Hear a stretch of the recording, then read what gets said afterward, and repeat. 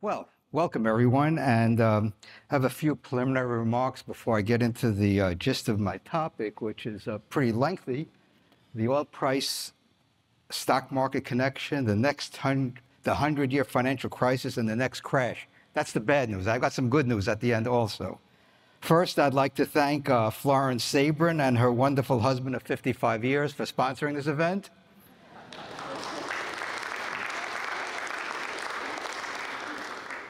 Um, 3.5 years ago, I retired from Ramapo College, and since then I've been very apprehensive of speaking in public because I do not have my teleprompter.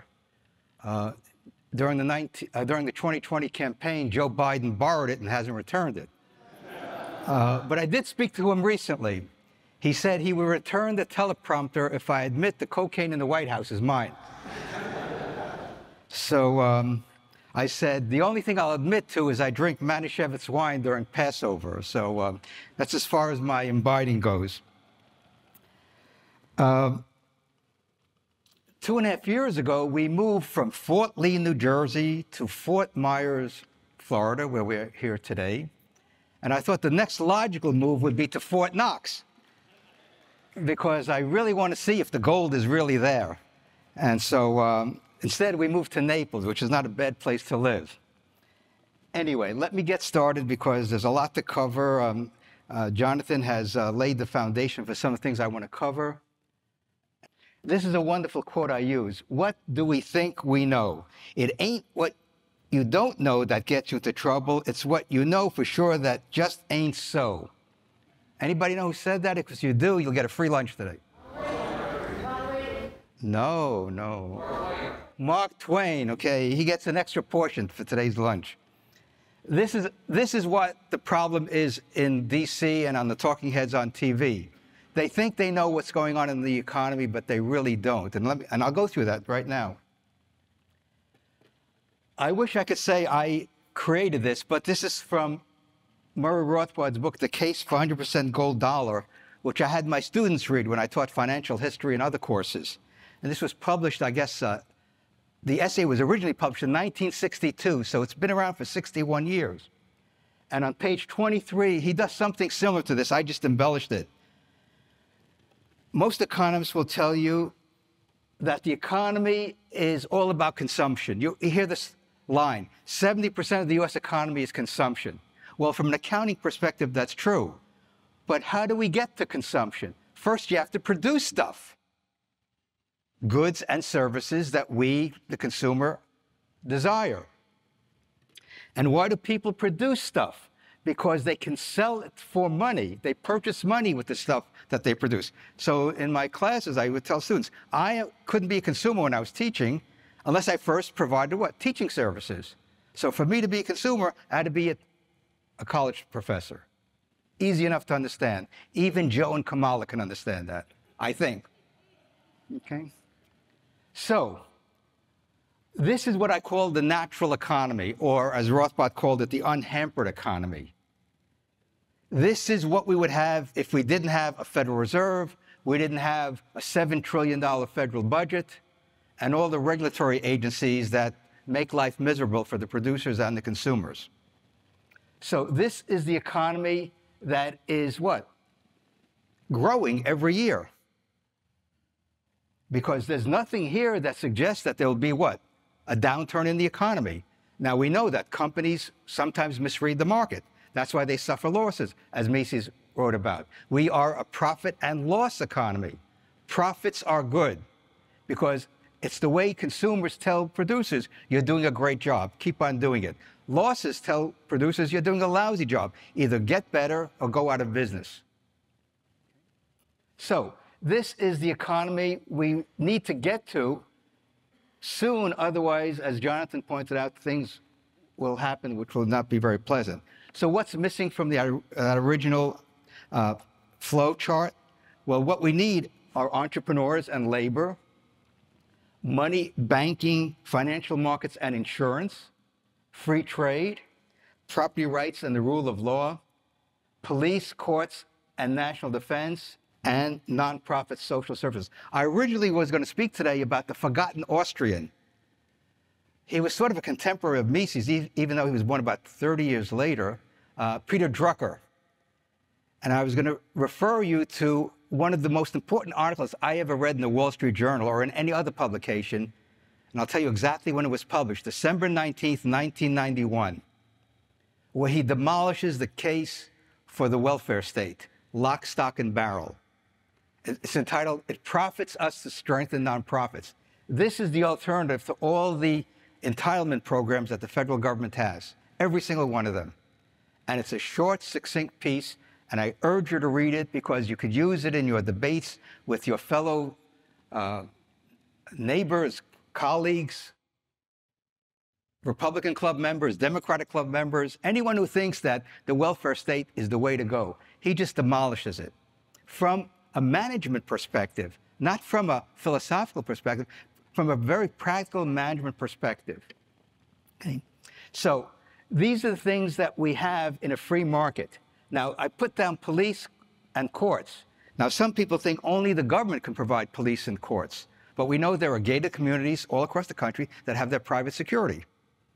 Downtowns hire private security to take care of peace and tranquility in their neighborhoods. And the courts, I had a colleague of mine around Polk College, an attorney. He was an arbitrator, a mediator.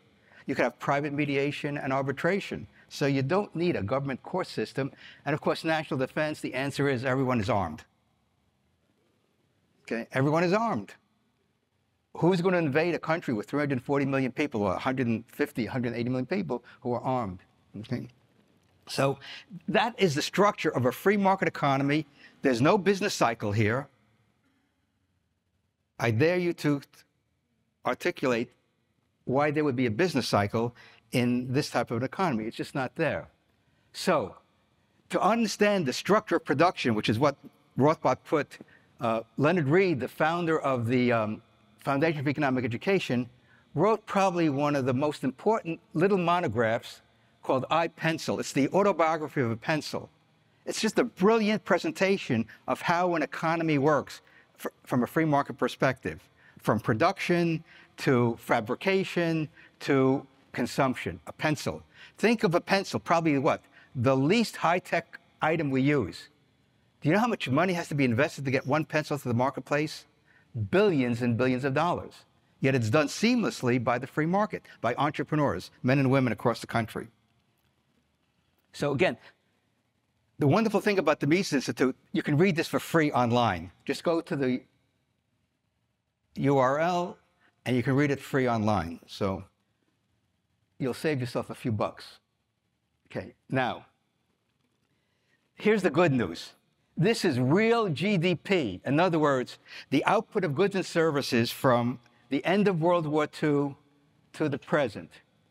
And what does it show? We went from $2 trillion of real GDP to about $22 trillion. That's the really good news. The gray bars, if you can see them, are the periods of recession. And what's interesting about this is that we've had a recession in every year ending in zero, starting from 1920. 1920, 1930, 1940, 50, 60, 70, 80, 90, 2000, 2001, 2010, we didn't have it, it came earlier, 2007, 2008 with the housing bubble, and 2020, we really didn't have a business cycle or recession. We have a COVID implosion where the economy was locked down, but it's considered a very short recession. So, and then of course you have these little downturns. That's where the economy contracted because of the recession, which is caused, as I point out in my book, both books on monetary policy and the economy, by the Federal Reserve's monetary policy, pumping money in and pumping money out of the economy. So this is the real good news. And of course, this is COVID. This is the COVID implosion, which is greater than anything we've seen in the post-war period. This is the housing bubble bursting, the contraction in the housing market and the affiliated industries with that. And then the other recessions were relatively mild, except, of course, if you lose your job. Everyone knows the difference between a recession and a depression. A recession is when your neighbor's out of work. A depression is when you're out of work. Okay, so that's the difference. Okay. Now, this is the idealized version of the economic cycle. This doesn't explain it. It just shows you we have peaks and troughs and peaks and troughs and peaks and troughs. The good news is the economy keeps on growing. And it's growing because of, quote, the natural economy. The way I like to explain it to students is that we have a layered economy. We have the natural economy that we all participate in through production and consumption. We have the juiced up economy from the Federal Reserve's easy money policies, driving interest rates down to zero.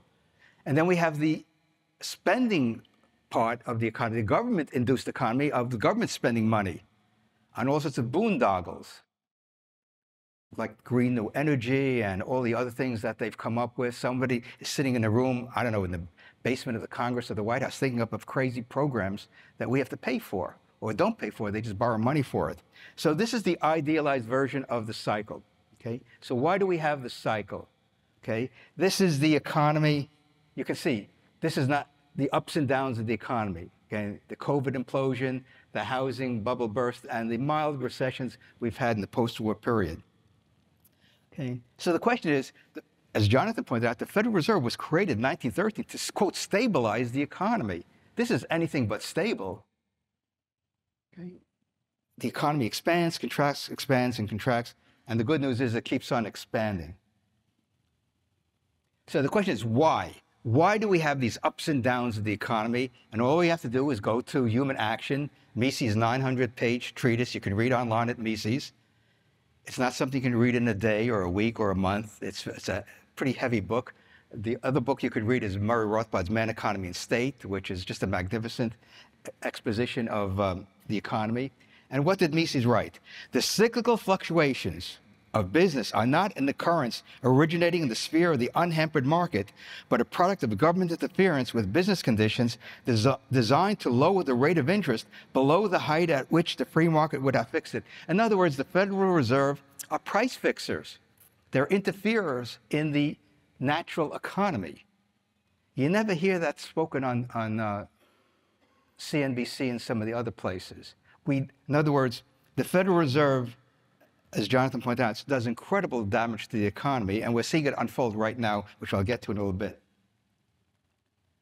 More recently, William Fleckenstein, who's based out in, I think, Washington State, who wrote a wonderful book called Greenspan's Bubbles, The Age of Ignorance at the Federal Reserve, and he takes Greenspan to task for his tenure at the Federal Reserve from 1987, just before the market crashed on October 87, he came into office, until he left in 2006.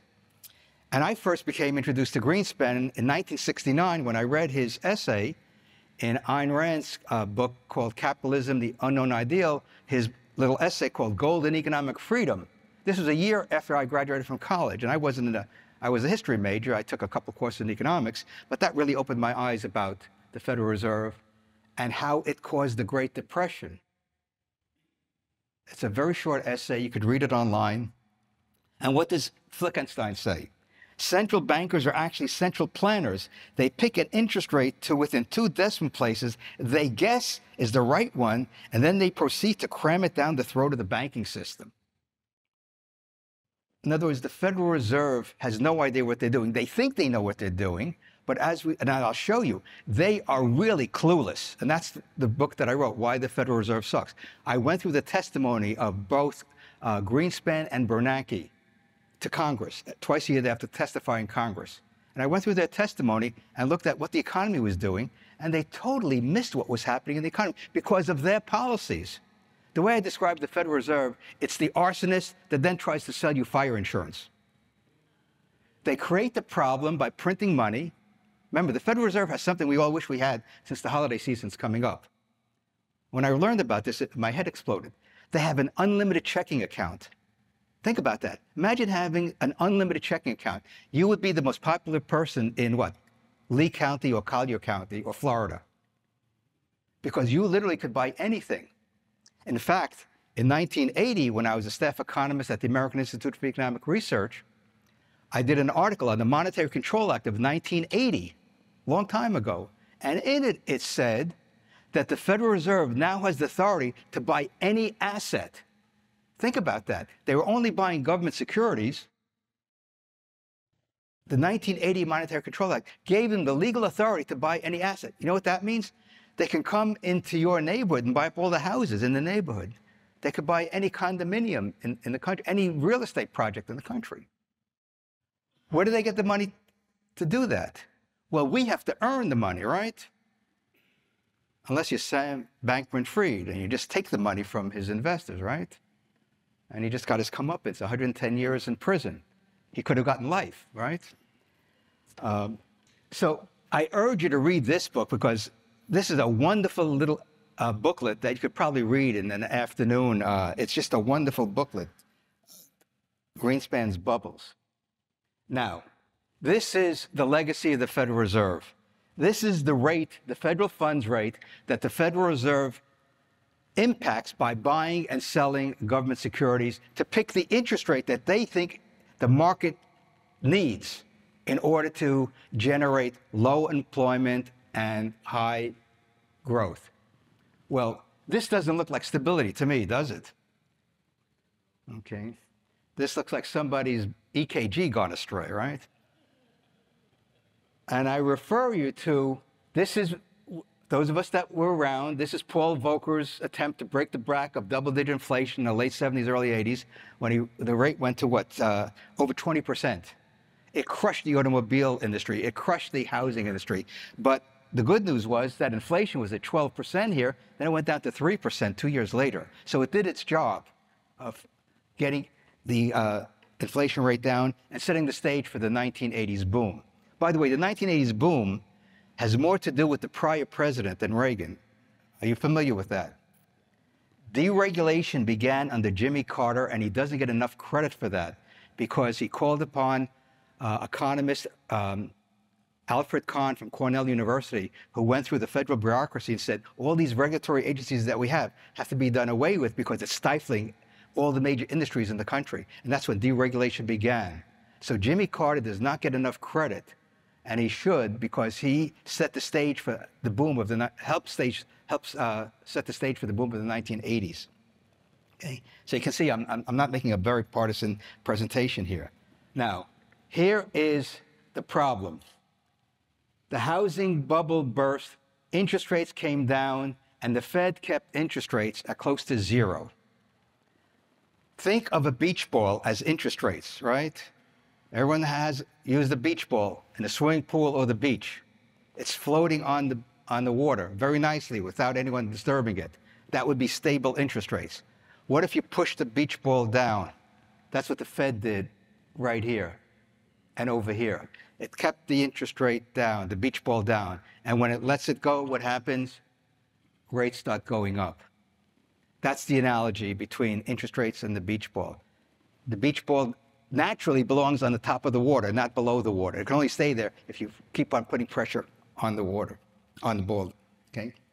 So this is the long-term look at the interest rate that the Federal Reserve impacts by buying and selling government securities.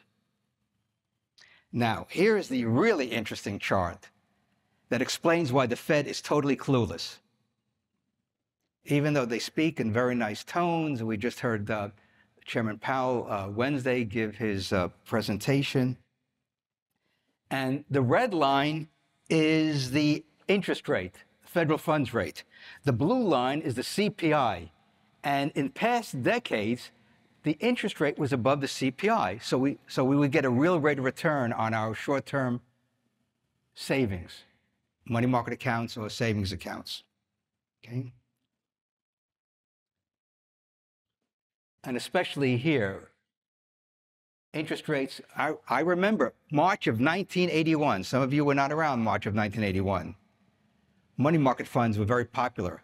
16% annual rate on our money market fund in March of 1981, well above the rate of inflation of around 12%. Okay? Now look what has happened in the last 10, 15 years because of the ideology of the Fed. Prices, the consumer price index is above the interest rate. That means we have negative real interest rates. In fact, there was a wonderful article on the Mises website a couple of years ago to show you the pernicious consequence of this action. The article was entitled, $4 trillion has been transferred from savers to Wall Street. In other words, because of zero interest rates, people on Wall Street were able to borrow money at close to zero interest rates. and speculate in the stock market, the bond market. And we, if you had a money market account or a savings account, we got 0 interest rates for several years. And if inflation's running 3%, we're losing 3% of purchasing power on our money. That is what? Grand theft. That is grand theft. And no one has been indicted for that. So what I proposed in an article I wrote is that interest on our savings should be tax exempt to give us some relief from the Federal Reserve's disastrous policies. Now look what's happened recently. This is the spike in inflation in 2022 when when the CPI went to 9% from June of 21 to June of 22, the highest inflation we had in 40 years. Look where the Fed funds rate was. It was still at 0 when inflation was accelerating. And what was the excuse? Inflation is transitory. Well, it depends on your time horizon. If it's 50 years, yeah, it's transitory. If it's 3 years, it's not transitory. So good news is inflation has come down from 9% annual rate to around 4%. And now for the first time, the interest rate is above the inflation rate. The Fed was so clueless back then, it was shocking. Because if inflation's accelerating, they kept the interest rate at close to 0. So what was the signal to the markets? Borrow, speculate, because you're getting virtually free money to invest in financial assets or other assets. And if you've seen the price at Christie's and other auction houses, they've gone through the roof. And I don't have to tell you about Southwest Florida real estate prices. They've basically doubled, I think, in the last 3-4 years. And rents have gone through the roof as well.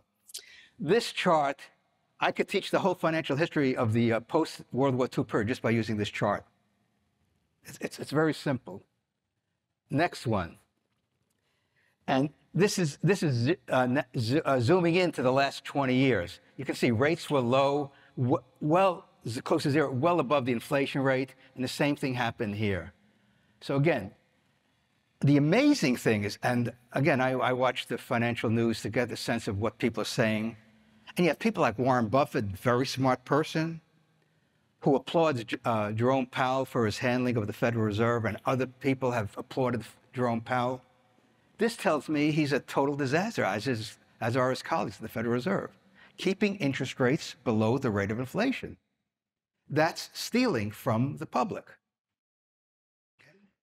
So this is the economic, philosophical, ideological, political issue that we're facing domestically, one of them, the major one. Okay. And of course, it's all outlined in my book, okay? It was a lot of fun writing this book because you get to read the testimony of Greenspan and Bernanke, and you really scratch your head, especially Greenspan.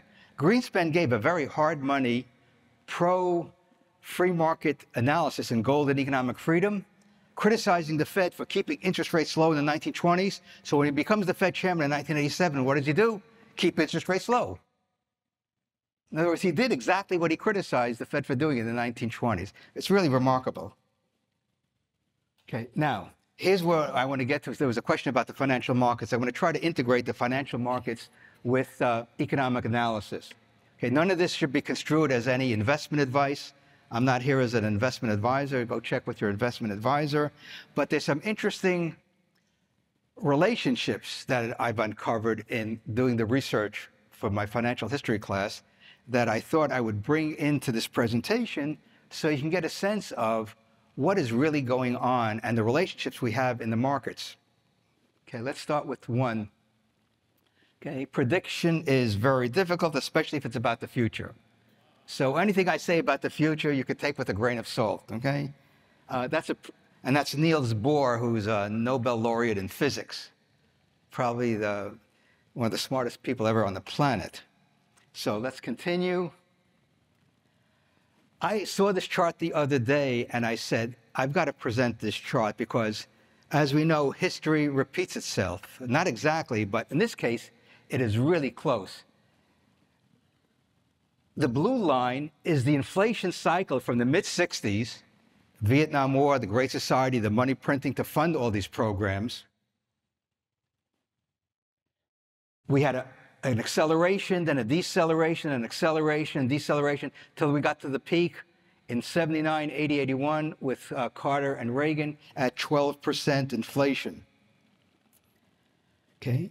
And then, of course, inflation came down as Volcker spiked interest rates to squeeze the inflation out of the economy.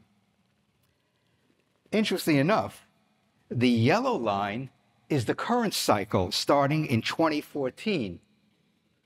And guess what? It's tracking virtually perfectly the cycle that we saw in the 60s, 70s, and early 80s. Does that mean here we are right now where inflation has come down from its peak?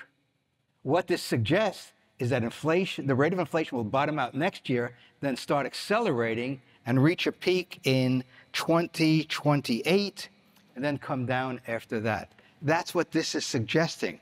This is not a predictive model. It's just showing you a correlation that is incredibly close-fitting. And I have some other charts that show even more close-fitting relationships. So what this is telling us is that the inflation cycle may be on a downward move now, but according to this analogy, it may be going up next year, right? Now, this is an idealized version from stockcharts.com, which has a lot of free content and subscriber content. This is one of the free articles, and it shows the relationship, again, a very idealized version of the stock market. Okay, that would be the red curve, and the economy, which is the green curve. And you have the different sectors, which ones do better during a boom, which ones do better during a bust. The so-called defensive sectors, healthcare, staples, consumer staples, and utilities, okay? And which sectors do well during a boom? That would be the industrials, technology, basic materials, energy, and cyclical stocks. Again, this is an idealized version. You can go to stockcharts.com and Google it. You can find the article related to this. But there's great content here, podcasts of some very smart people about the stock market. Okay, so having said that, okay, I put a lot of detail in my book on navigating the boom-bust cycle, which is addressed for entrepreneurs, how they can see where we are in the economy and what actions, if any, they should take. And I'll get to that in a bit because there's some really interesting things going on in the labor market that we should be attentive to. Okay, now, this is a chart that Tom Bowley, who's one of the bloggers at stockcharts.com, in an article he wrote several years ago. Now, you talk about long term. This is the 100-year stock market data, going back to the bull market of the 20s, the crash of the from 29 to 32, and then the market basically goes sideways for many years, then breaks out after World War II. Then we have the great bull market, the boom of the 1950s and early 60s. Then we get the stagnation of the 60s and 70s, and the market basically goes sideways. This is the 73, 74 crash, where the market went down nearly 50% in 2 years. This was related to the oil crisis of October of 73 with the Yom Kippur War. And then the market breaks out. And then we have the big bull market of the early 80s to the dot-com peak. And the market had this tremendous run-up. And look, what do you see here?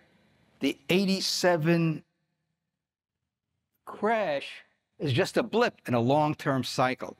So the moral of this story is, if you're a young person in your 20s and 30s, you put your money away in your 401k every month, paycheck, and you just let it ride for 40, 50 years. That's the moral of the story. Okay? Then we get the dot-com bubble bursting, we get the downward move here, and then we get the housing bubble bursting, and then we're off to the races again. So here we are today. So according to this analysis that Bowley has put together, the stock market should peak roughly 18 years from what he considers the breakout in 2013 to roughly 2031. This is his, if history repeats itself, this bull market should last another, 7, 8 years, 9 years. Now, these are secular markets. In other words, long-term trends. Within these trends, there are bull phases and bear phases. So you have cyclical bull markets and bear markets, but the long-term trends last about 18 years, roughly. Okay? So Keep that date in mind, the early 2030s. Again, you can Google this, and when I saw this and I showed it to my class, I said, again, I could do the whole history, financial history of the country, going back to the 1920s to the present, using the stock market as the backdrop to where the economy is given its relationship to the stock market. So the next one is predicting a recession. I expect the Fed to raise the Fed funds rate sometime in 2022, which happened. This was written in December 2021, and to continue tightening in 2023. Thus, the next recession could begin in the fall of 23, but no later than a year later. If the recession does not begin on schedule, it only means it has been postponed, not eliminated. That's what I wrote in Fortune magazine nearly 2 years ago. And so far, we're on track. And I'll explain. We may be in a recession right now. We won't know till after the fact. But I think there's some key evidence that the economy is really starting to slow down. Okay, now, how do we know a recession's coming? The yield curve is one of the best predictors of a recession, because the yield curve means short-term rates are above long-term rates, because the Fed is contracting the supply of credit in the economy, and therefore companies scramble to borrow money, and therefore we get a recession. So every time the yield curve inverted, before the 1990 recession, the S&L crisis, the yield curve inverted. This is the dot-com bubble bursting. This is the housing bubble bursting. And this is the interesting thing, is most people don't know this. The yield curve inverted in 2019. And if you recall, there was an interesting president at the time, Donald J. Trump. And when interest rates started going up, Trump castigized the Federal Reserve for raising interest rates, which a president that I know has never done in public before. Lyndon Johnson did it privately in 1966 when he called William McChesney Martin, who was chairman of the Federal Reserve, down to his Texas ranch. Johnson was 6'4". I think William McChesney Martin was like 5'6". He stood over him and he said, "Bill, what are you doing with interest rates?" And we had a mini recession in 1966. Rates went down, and then that led to the acceleration of inflation in the late 1960s. So presidents do get involved. Nixon in 1971 imposed wage price controls. His buddy, Arthur Burns, was chairman of the Fed. He juiced the money supply, and we had a boom in 1972. So the economy was roaring, and Nixon won in a landslide in 1972, but then we had the oil crisis in 73. The recession was going to happen anyway. So what happened? Trump criticized the Fed for raising interest rates, because Trump, being a real estate man, loves low interest rates. Real estate people love low interest rates. So what did the Fed do? It immediately started lowering interest rates instead of raising them, because the yield curve suggested that there was inflationary pressures in the economy. So what happened? The yield curve steepened, which means that short-term rates went down, long-term rates stayed the same. And then, of course, we get the implosion in the economy because of COVID, and then the Fed gets very nervous in 2021 and starts raising interest rates, and now we get an inverted yield curve. So this is suggesting that we're right on target for a recession somewhere down the road, if it's starting now or in 2024. And I'll show you a chart that suggests that 2024 could be a recessionary year. Okay, now here's another one. This is my, I was not drinking when I drew this. This is the unemployment rate. What the unemployment suggests, when the unemployment rate gets to these levels, that's when the recession begins. So guess where we are? Historically at the same level when recessions begin. Because when you have speculation, what do employers do? They hire as many people as they can in order to be more competitive, to get the goods and services out that they think the public wants.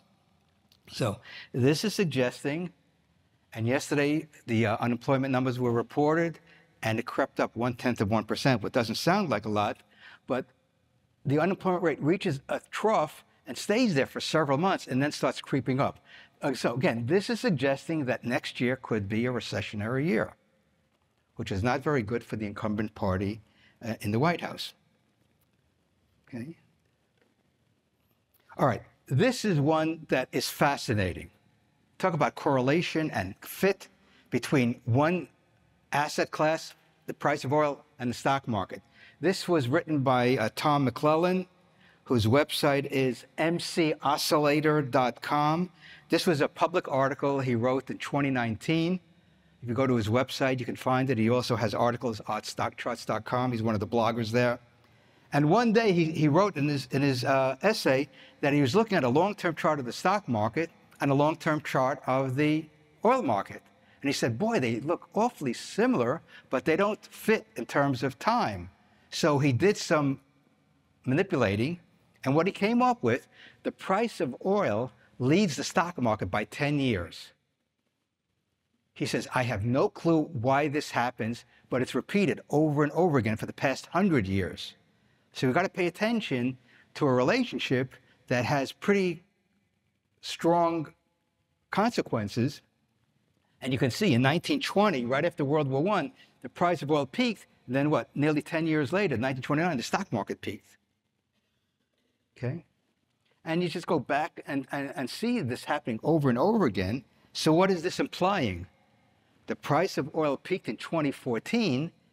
10 years forward, roughly, is 2024. So he's suggesting that 2024 could be a down year, both in the economy and the stock market.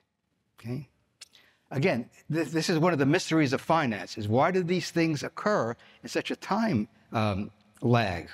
And if anyone wants to investigate this as a PhD topic, go right ahead, because there's something going on in the economy where the price of oil leads the stock market. And of course, what did we have the past 2 years? The price of oil went up. Okay? So,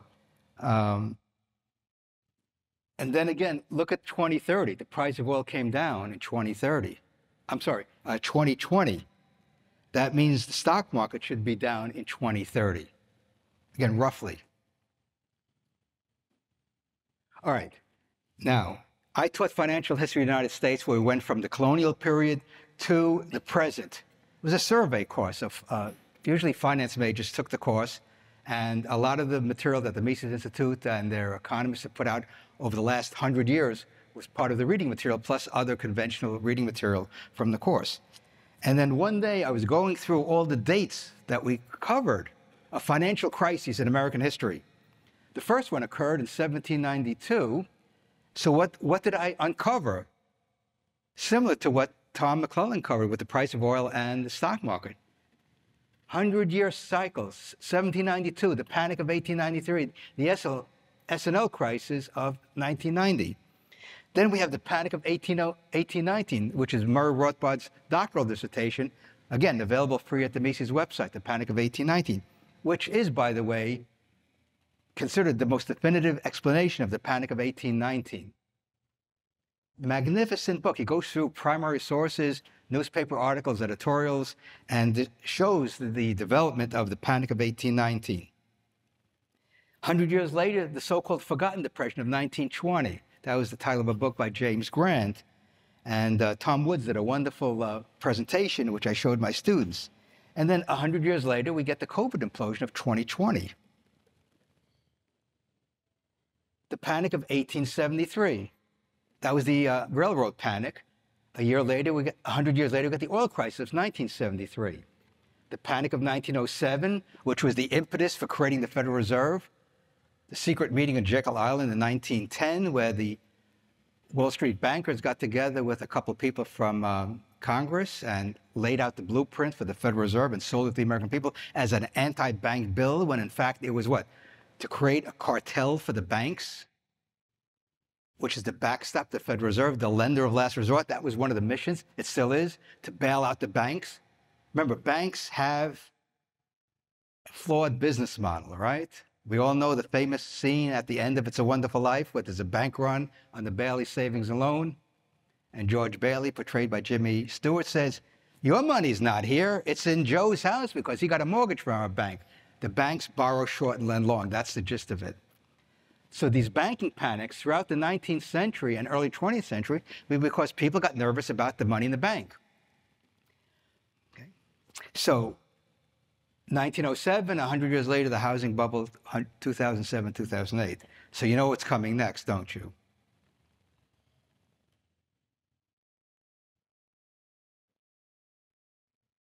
$2029 could be the confluence of the oil price, stock market, Tom Bowley's secular cycle for the stock market, the 100-year cycle that we've seen in American history.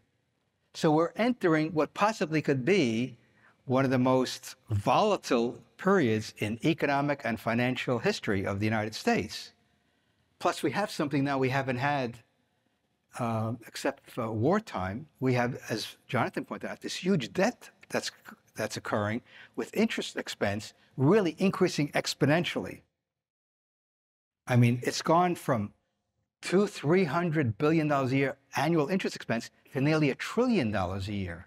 So the question is, who's going to buy the debt of the federal government down the road? We know the Chinese and the Russians and the maybe even the OPEC nations are not too thrilled about the United States foreign policy these days. Will they come bail out the U.S. government by buying our debt with all these $2 trillion deficits as far as the eye can see? Remember, we have a $2 trillion deficit in supposedly a great economy, according to Joe Biden. Imagine, $2 trillion deficit. Okay? So, I'm just on schedule here, which is fantastic. Okay? So the 2029 depression, give or take a year or two, could occur because of all the confluence of monetary policy, fiscal policy, geopolitics.